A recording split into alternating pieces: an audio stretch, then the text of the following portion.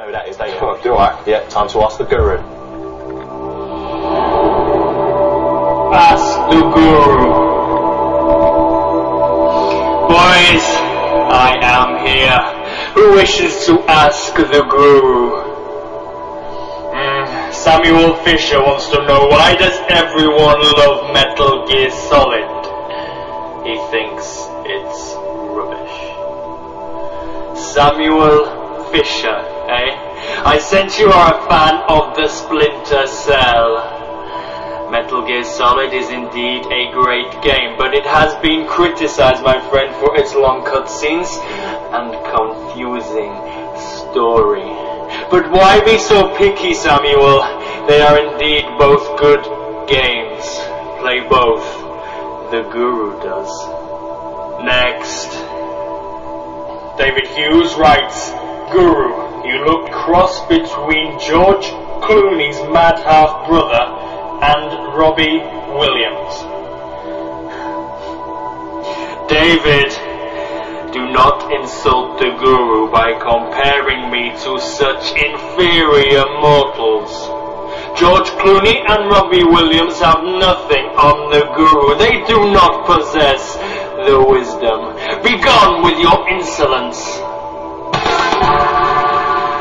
Right, if you want to get the highway, now it's time to see someone who never has to dig himself out of a hole. The one and only, Games Guru. Ask the Guru.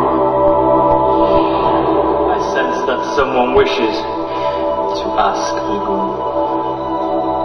Asumeza writes, Guru, why don't Sega release great titles such as BF4, Sonic Adventure, and Virtua Tennis 2 on the PC? Sega have released many titles on the PC, Asum, but none of the ones you have mentioned. They do intend to release more, however, BF4 will not be one. Beat 'em up simply do not translate to the PC, my friend. You should know that. However, the spiky blue hedgehog may well be making an appearance in some form or other. Patience, minds. Next, Guru, where did you get your bead jewelry? Woodamda. An excellent question, Woodamda. I can see you are a gamer with exquisite taste.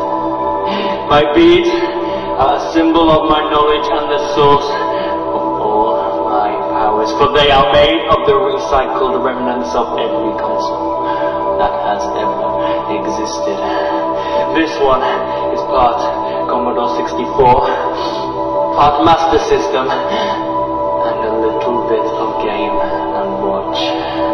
This one is part Spectrum, part NES, and a pinch of Microwave. How did that get in there?